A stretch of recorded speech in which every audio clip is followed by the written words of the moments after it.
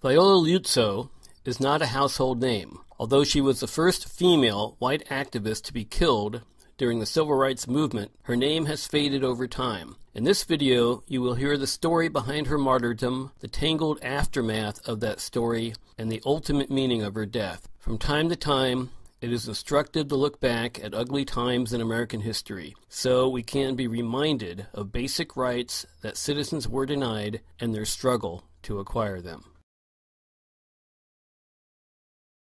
Racial discrimination in the South took many forms based on the infamous Jim Crow laws enacted at state and local levels. But the federal government, through the courts and the legislature, started passing laws in the 50s to compel southern states to comply with the rights and freedoms spelled out in the U.S. Constitution. There were 3 Civil Rights Acts passed by Congress from 1957 to 1964 dealing with voting rights and other issues of discrimination. Plus, there was the U.S. Supreme Court decision of Brown versus the Topeka Board of Education in 1954, which paved the way for ending segregation in public schools. In 1965, leaders of the civil rights movement decided to focus their attention on voting rights for blacks, initially in Selma, Alabama, a city known for its blatant deprivation of rights for black people. In 1901, Alabama rewrote its state constitution to deny the vote to anyone who could not pass a literacy test or could not pay a poll tax.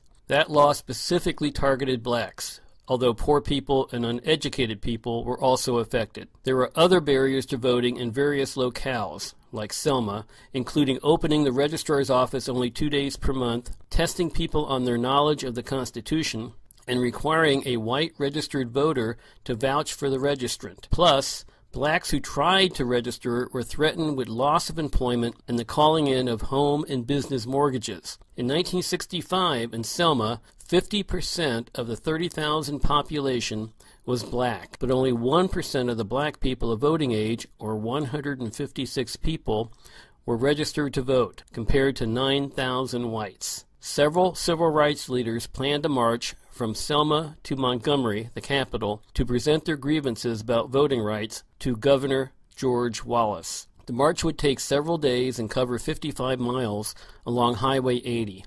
It took 3 attempts to carry out that plan. The first march occurred on March 7th. Martin Luther King did not lead it due to threats against his life. The march was legally banned by Governor Wallace, but 600 blacks and supporters gathered at Brown Chapel, the starting point. Led by SNCC's John Lewis and SCLC's Hosea Williams, they walked to the Edmund Pettus Bridge 3/4 mile away.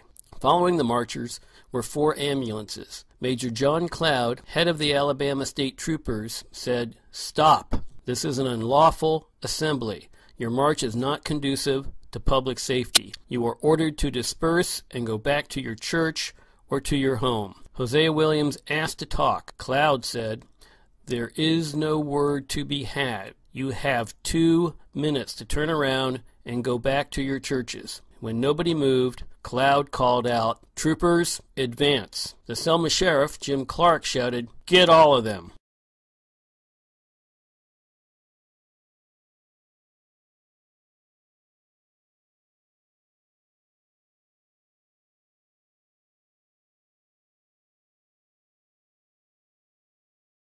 That day in history came to be known as Bloody Sunday.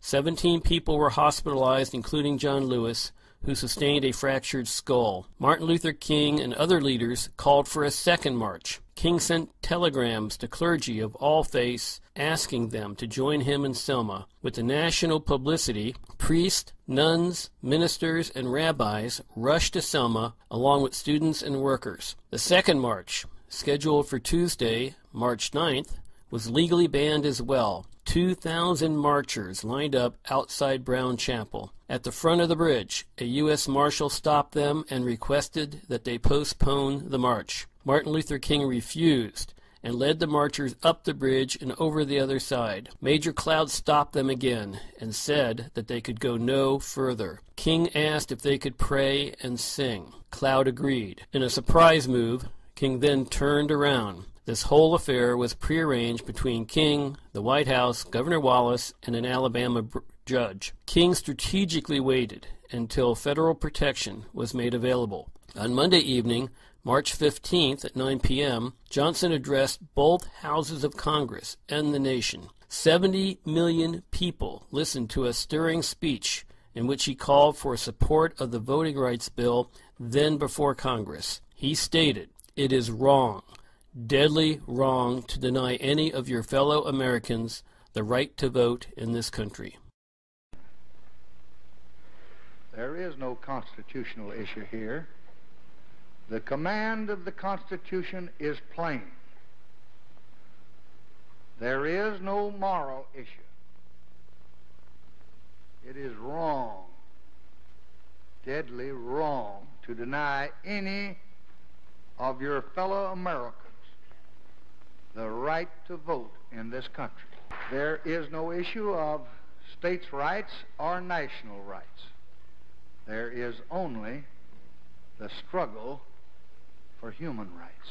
I have not the slightest doubt what will be your answer. But the last time a president sent a civil rights bill to the Congress, it contained a provision to protect voting rights in federal elections. That civil rights bill was passed after 8 long months of debate. And when that bill came to my desk from the Congress for my signature, the heart of the voting provision had been eliminated.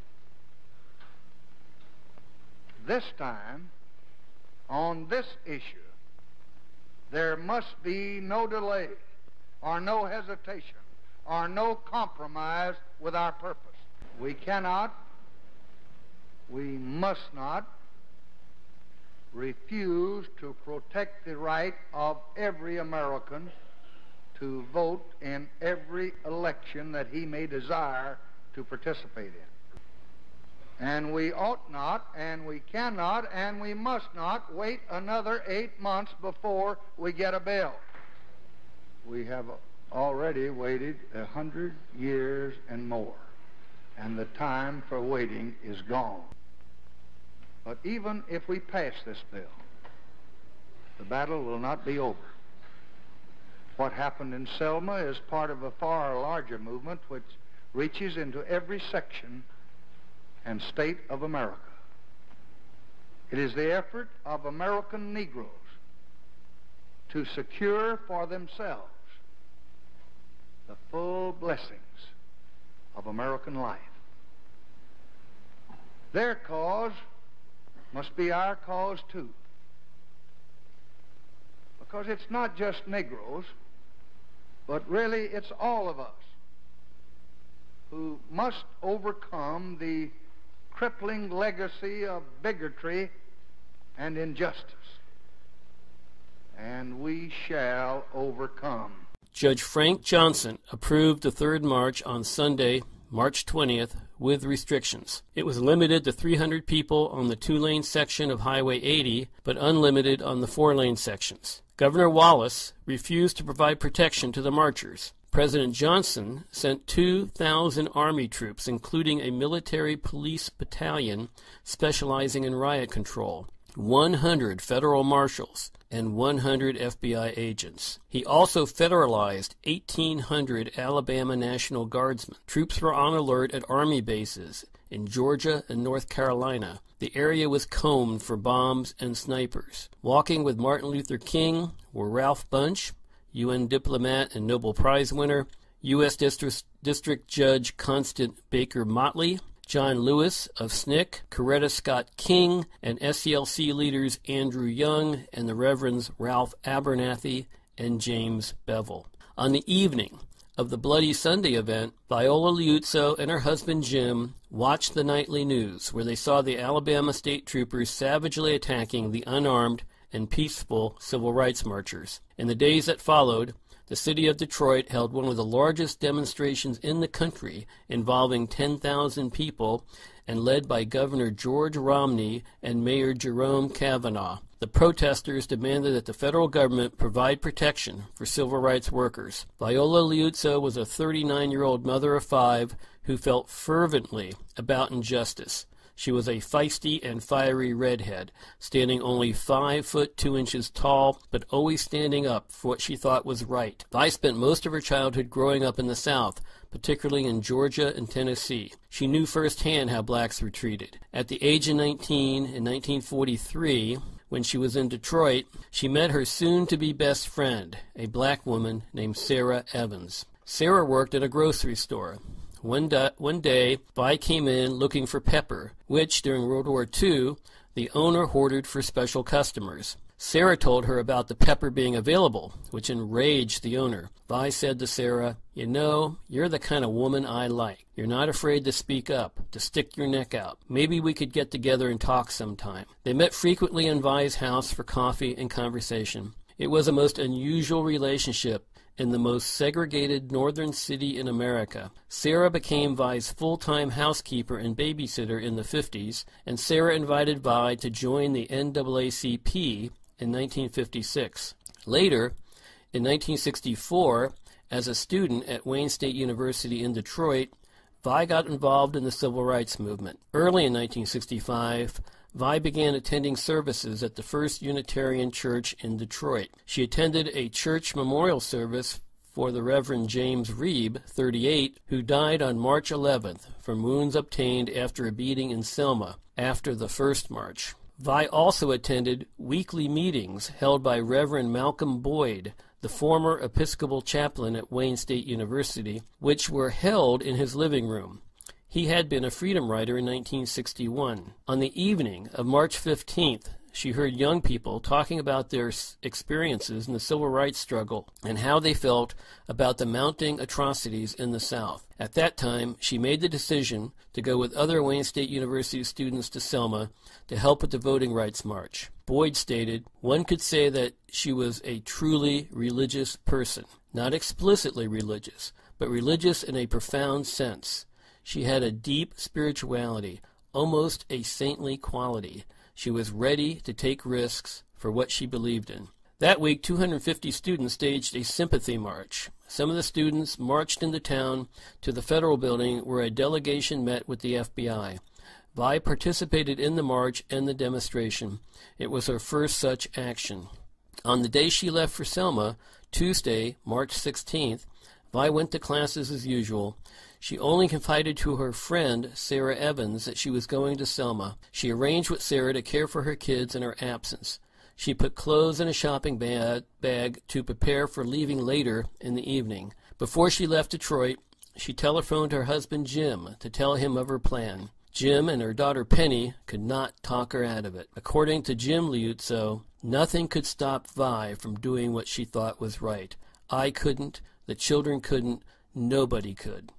The other students from Wayne State University who agreed to drive to Selma had changed their minds. Viola drove the 1,000 miles alone over 3 days in her 1963 green Oldsmobile. Upon arriving in Selma on Friday, March 18th, Vi signed up at the Brown Chapel. She was given the job of welcoming and registering Selma volunteers. She stayed with a black family in a nearby neighborhood and called her husband and kids every night. At the Brown Chapel, she met Leroy Jerome Moten, 19, a voting drive organizer. He had lost his job as a short-order cook when his boss found out about his civil rights actions. He was asked to coordinate the volunteer transportation service. Vi offered her car. On Sunday, March 20th, at noon, Vi joined 3,000 other marchers outside Brown Chapel. After a speech by Martin Luther King, they marched towards the Pettus Bridge, then onto Highway 80 without incident. Where Highway 80 narrowed to 2 lanes for a stretch of 22 miles, only 300 pre-selected people were allowed to continue the march towards Montgomery. So Vi returned to Selma.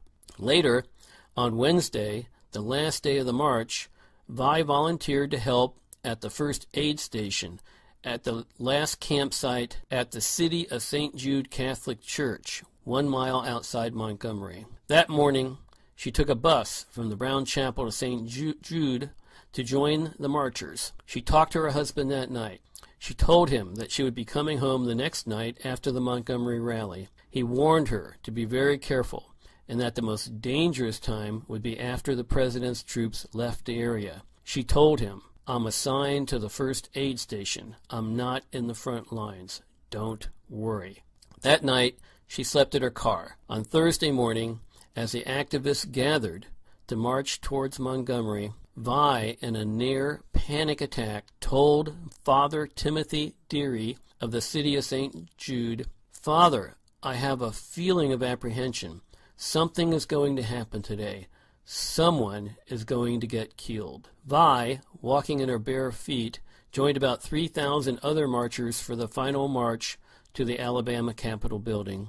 She stood in the crowd to hear an emotional speech by Martin Luther King. There was an estimated 25,000 to 30,000 people gathered around the Capitol building, the largest crowd ever to assemble for a civil rights event in the South. Vi was warned not to drive that night, particularly in a lone car without the safety of a caravan. She had Michigan plates, and she had a young black man in the car with her, a very risky situation in Alabama. She left the city of St. Jude with Leroy Moton to ferry people back to Selma. It was not an uneventful trip.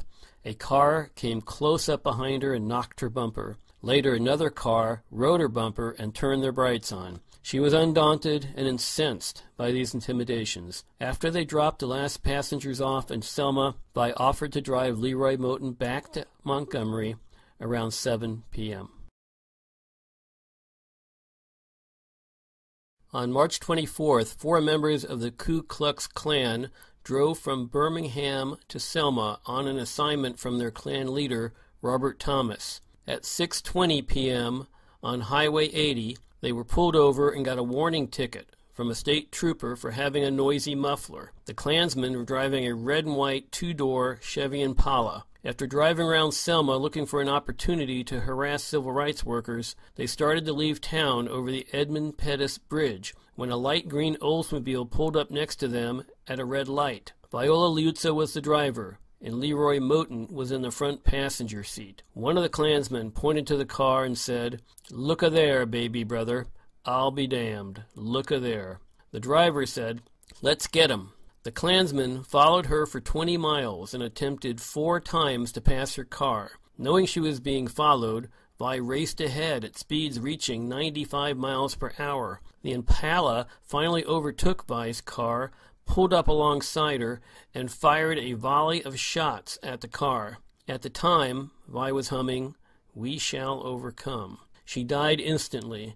The car swerved off the road, hit a ditch, and came to a stop against a barbed wire fence. Leroy Moton was not hit by any bullets, but was roughed up in the crash. He turned off the lights and the engine and tried to get Viola to speak. After getting no response, he noticed the other car had returned, and a man got out to investigate. He quickly fell to the floor and pretended to be dead. The beam of a flashlight shone into Vi's car. Then the man returned to his own car and left. Moton waited 30 minutes. Then ran almost 3 miles down Highway 80 until he was able to flag a truck that he recognized belonged to the movement. The truck drove to the Selma police station where Moton was held and interrogated by the FBI and local police officers. Although he had sustained a dislocated shoulder, he was not given medical treatment for 24 hours. Alabama Highway Patrol police located Vi's car and found her body in the driver's seat. By 11 p.m. that night, federal authorities in the FBI, the White House, and the Justice Department knew that Viola Liuzzo had been shot, but none of these authorities contacted her husband, Jim Liuzzo, to let him know what happened. An SCLC official made the call at 12:10 in the morning. "I have some very bad news for you. Your wife has been shot." Jim Liuzzo asked, "Is it serious?" They answered, "It's critical. She's dead." Chaos and grief descended on the family, and a nightmare began that never completely went away. TV crews and reporters enveloped the house. Friends and neighbors poured in. Jim tried to call President Johnson during the early morning hours, but he did not get through. But President Johnson did call Jim Liuzzo the next day to offer condolences. Jimmy Hoffa, the Teamsters president, called about every hour on the hour. The police found a handwritten note in Viola's car, apparently written to one of her professors shortly before she left. Prior to today, I felt that any personal contribution I might offer to those individuals in distress in Selma, Alabama, was of little or no significance. I also had concluded that even if such efforts should prove at all helpful, they would have to wait until the quarter's end. Nevertheless, upon reading the content of our President's speech today, I am no longer able to sit by while people are suffering. I examined carefully my own possible reaction if I were one of the Selma victims, not just a spectator. Her husband later said, Vi thought people's rights were being violated in Selma, and she had to do something about it in her own way. That was her downfall. So many times I told her, one of these days the humanitarian things you do are going to backfire. On Saturday, the Liuzzos got the news that Governor George Romney of Michigan had declared Monday and Tuesday days of statewide mourning for Viola Liuzzo. Various dignitaries visited the Liuzzo house during that time. The NAACP sponsored a memorial service on Monday night at the People's Community Church. 1,500 to 2,000 people turned out for the event. The final rites for Mrs. Liuzzo were held at the family place of worship, the Immaculate Heart of Mary Roman Catholic Church. A capacity crowd of family, friends, neighbors, and dignitaries filled the church, while outside hundreds more crowded the sidewalk. Among the officials who came to pay their respects were Martin Luther King, Congressman Charles Diggs, and Union officers Walter Reuther and James Hoffa. Only one day after the funeral, a burned cross was found in the family backyard. Jim arranged for a security guard to watch the house. There were people calling in the middle of the night, shouting obscenities and threats. By 8:10 a.m., the morning after Vi's murder, J. Edgar Hoover gave President Johnson the extraordinary news that the FBI had already cracked the case. They had acted on information provided by an informant. 4 murder suspects, all members of the Ku Klux Klan, were arrested later that morning.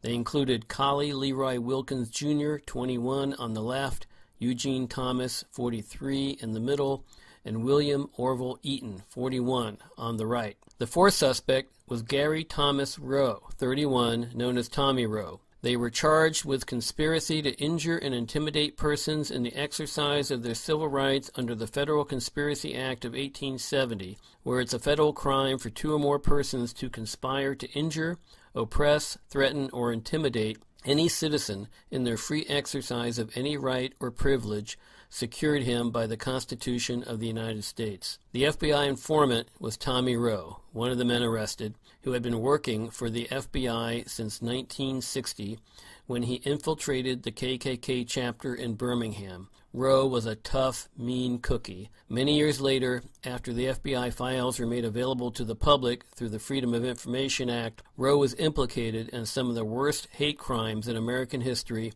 including the bombing of the 16th Street Baptist Church in Birmingham, where 4 little girls were killed. He was on the FBI payroll for 5 years. In exchange for his testimony, Rowe was given immunity by John Doerr, Assistant Attorney General of the United States. Fewer than 3 weeks after the murder, all federal charges against Rowe were officially dropped. While packing a gun on his hip, Rowe testified against the other 3 Klan members before a grand jury on April 6th. When Rowe's role as a paid informant went public, he was placed in protective custody.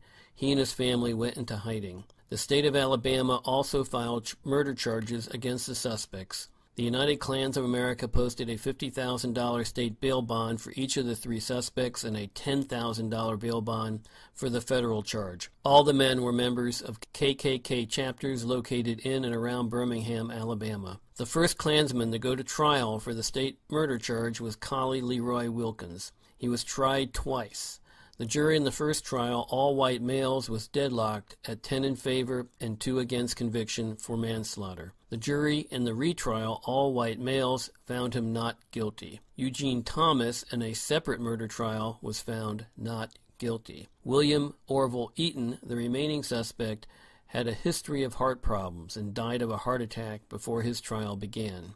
In November of 1965, the KKK suspects were tried by a federal jury for the violations of the civil rights of Viola Liuzzo. The trial was conducted at the federal courthouse in Montgomery. John M. Doerr, the Assistant Attorney General for Civil Rights and a supporter of the civil rights movement prosecuted the case. It was presided over by Judge Frank Johnson, a proponent of civil rights.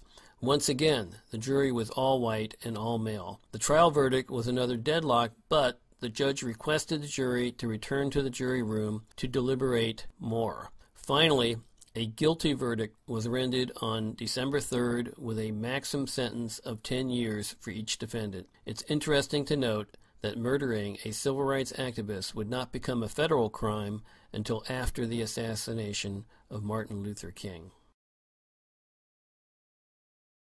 The random but intentional murder of Viola Liuzzo after the Selma Civil Rights March makes for a fascinating story. But what happened after her death created an even more extraordinary story, with many twists, turns, and half-truths, and the family of Viola Liuzzo became the next victims of the race crime in Selma. Within hours of her death, J. Edgar Hoover told Johnson that Vi was found with numerous needle marks, suggesting that she might have been taking dope. That was a lie, but it was the beginning of a huge smear campaign to defile the reputation of Viola Liuzzo. Why was it done?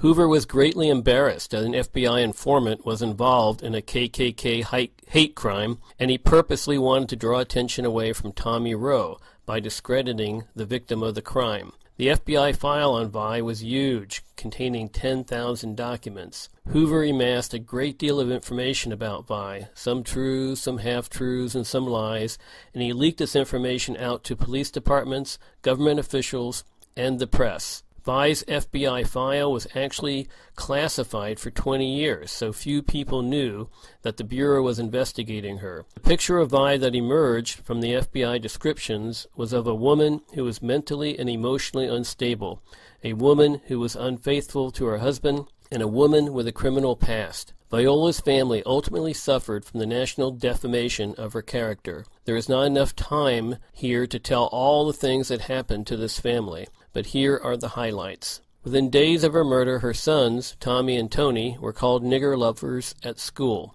There were rocks thrown at her 6-year-old daughter Sally on her way home from elementary school. Garbage was strewn on Liuzzo's lawn. Vi's 1963 Oldsmobile had been impounded in Alabama since Jim stopped making payments on it. The car was later sold at a public auction. The new owner offered to sell Jim Liuzzo the car that his wife was shot in.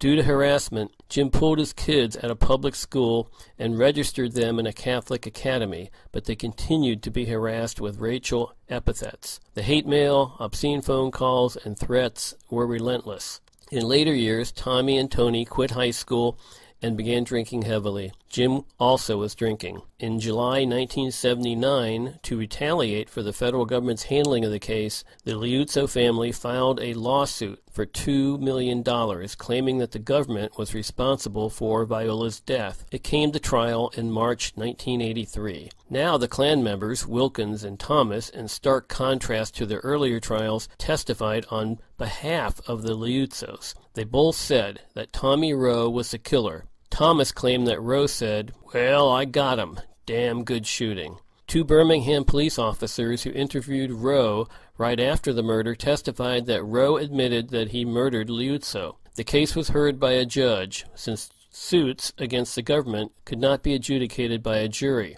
In a 14-page opinion, the judge ruled against the Liuzzo family, saying, "Rowe did not kill, nor did he do or say things causing others to kill. He was there to provide information, and his failure to take steps to stop the planned violence by uncovering himself and aborting his mission cannot place liability on the government." The Liuzzo family was ordered to pay court costs of $80,000 in addition to their own legal fees of $60,000. Later, under public pressure, the government reduced and then rescinded the penalty. In 1978, the state of Alabama indicted Rowe for first-degree murder based upon the FBI files, Birmingham City records, and an expose on the ABC News show 2020. However, attempts to extradite Rowe from Georgia were blocked, and efforts to prosecute Rowe were rejected by a federal judge who ruled that the prosecution was based on highly prejudicial evidence and that Rowe had immunity. The Alabama murder trial never happened. In October 1978, a month after Tommy Roe was indicted for Vi's murder, Jim Liuzzo suffered a massive heart attack. After recuperating for 2 months, he had a second stroke and died. In dire straits financially, Jim Liuzzo had become involved in an arson-for-profit ring and was serving a 5-year probation at the time of his death at the age of 64. He did not even have enough money to pay for interment in the mausoleum where his wife was placed. After parting with the FBI in early 1966, Roe received $10,000 in cash, plus got resettled under an alias in Southern California, and was also given a job as a U.S. Marshal. Around 1975, Bantam Books offered Tommy Roe a book deal for $25,000. In 1976, the book, My Undercover Years with the KKK, was published. Columbia Pictures gave him $25,000 for the film rights. A made-for-TV film called The Freedom Riders was released in 1978, starring the football player Don Meredith as Roe. Its name was subsequently changed to Undercover with the KKK. In 2004, the film Home of the Brave, friendly to the Liuzzos, debuted at the Sundance Film Festival. It tells the story of Viola Liuzzo's murder and particularly focuses on her adult children and what happened to them after the murder. It is revealed that the Liuzzo brothers, Tommy and Tony, having developed a severe distrust of the federal government, both dropped out of society and went off the grid. The Liuzzo daughters married and had families, and collectively had 12 children. Collie Leroy Wilkins died in Birmingham, Alabama on December 23, 1994 at the age of 51. Eugene Thomas died sometime between 1994 and 1998, but the date and circumstances are not known. Gary Thomas Roe, the informant, died of a heart attack in May 1998 at the age of 64 in his hometown of Savannah, Georgia. He was the last survivor of Viola's murderers. He died bankrupt and $60,000 in debt. He was buried under his pseudonym, Thomas Neal Moore, in Savannah. Jim Clark, the sheriff of Selma, who brutally and systematically prevented black Selma citizens from registering to vote in 1964 and 1965, made the following statement after the Selma marches. Martin Luther King Jr. ruined Selma's way of life. We had a way of life we liked. 10 years later, he was convicted of smuggling marijuana and sentenced to 2 years in federal prison. So, what eventually came from the death of Viola Liuzzo? Less than 5 months after her death, President Johnson signed into law the Voting Rights Act of 1965. The Justice Department calls this act the most effective piece of civil rights legislation ever enacted into law. In a nutshell, it prohibits discrimination against racial or language minorities in the voting process. Although Viola was part of a long line of civil rights martyrs, white and black, including Clyde Kennard, Jimmy Lee Jackson, James Reeb, Jonathan Daniels, and many others, her death, more than any other, spurred and quickened the passage of the 1965 Voting Rights Act. Also, after her death, the eyes of the country were on the Ku Klux Klan and their nefarious acts. President Johnson encouraged law enforcement agencies to root out and eliminate this terrorist organization. Although it still exists, the Klan organizations have never regained the strength and influence that they had in the 1960s. There are many memorials that recognize the contribution of Viola Liuzzo to the civil rights movement. In 1989, the women of the Southern Christian Leadership Conference placed a stone marker at the site of her murder on Highway 80. It had been defaced many times over the years, and eventually a metal fence was built around it. She is included in the Civil Rights Memorial in Montgomery in the plaza in front of the Southern Poverty Law Center. She is also honored at the Selma Montgomery March Memorial on the grounds of the Brown Chapel AME Church. In the spring of 2001, the United Universalist Association dedicated a monument to the hundreds of citizens who took a stand for civil rights in Selma. The monument, installed in Elliott Chapel at the UUA headquarters in Boston, commemorated Jimmy Lee Jackson, Reverend James Reeb, and Viola Liuzzo.